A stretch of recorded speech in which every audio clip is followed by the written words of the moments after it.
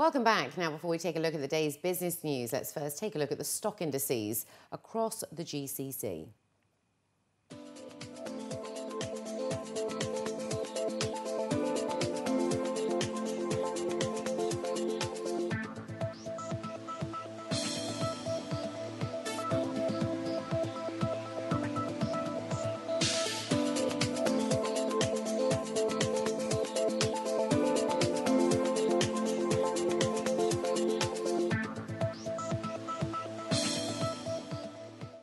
And in our top business story, Mubadala Development has recorded a net profit of 1.1 billion dirhams for the first half of the year, a 9% rise from H1 last year.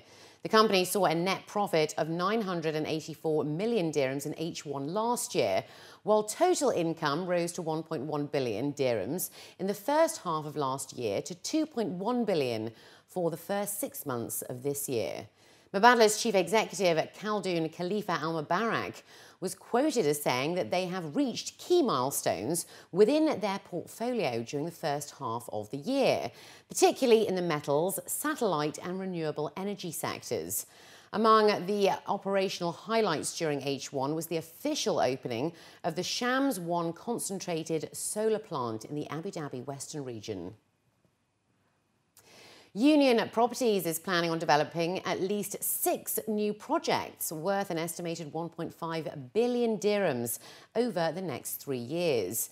According to a local daily, some of the projects include a new retail development called The Ribbon, as well as the expansion of the green community, which will start immediately.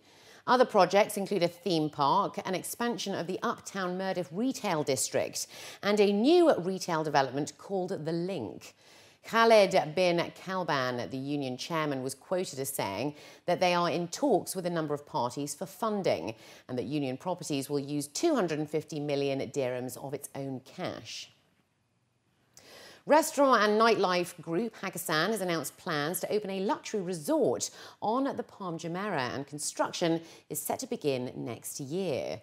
According to a company statement, HKK Hospitality will develop the hotel project, and construction will be overseen by Abba Properties. The beachfront hotel will be the brand's first venture into the hotel industry and will be positioned on the Palm's crescent.